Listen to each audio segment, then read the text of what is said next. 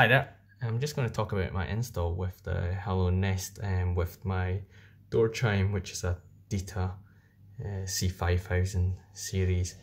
The problem I had initially was that well, almost all UK door chimes don't have enough with the inbuilt transformer that was here previously.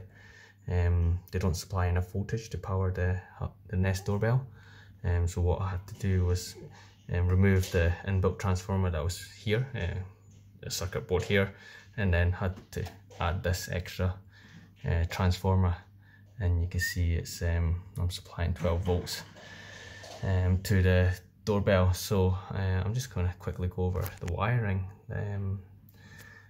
So under here there's a solenoid for the chime. You can see that's the bars that makes the noise, and then that's the pusher thing that when it activates hits these two bits of chimes here, so it makes the ding dong noise.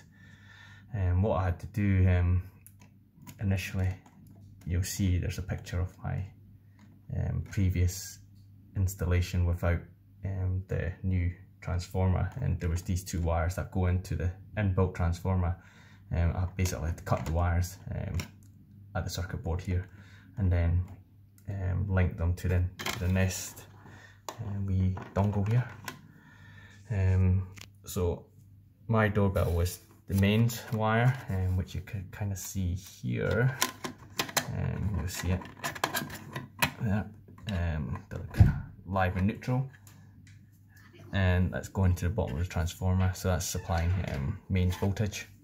And the doorbell wire here, two wires, blue and white, they go to the doorbell directly, and that white wire here connects to the white wire on your Nest dongle, and my grey wire on the wee clippy bits connect up to the top of the transformer, so it's stepping down the voltage to 12 volts into this little dongle here. And the other end of the dongles attached to the solenoid, basically on the chime box.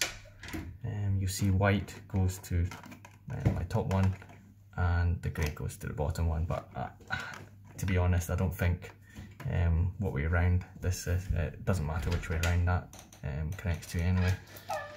And that's really it. You can see I'll have pictures for the doorbell, and just to show you that it actually works. Press the doorbell.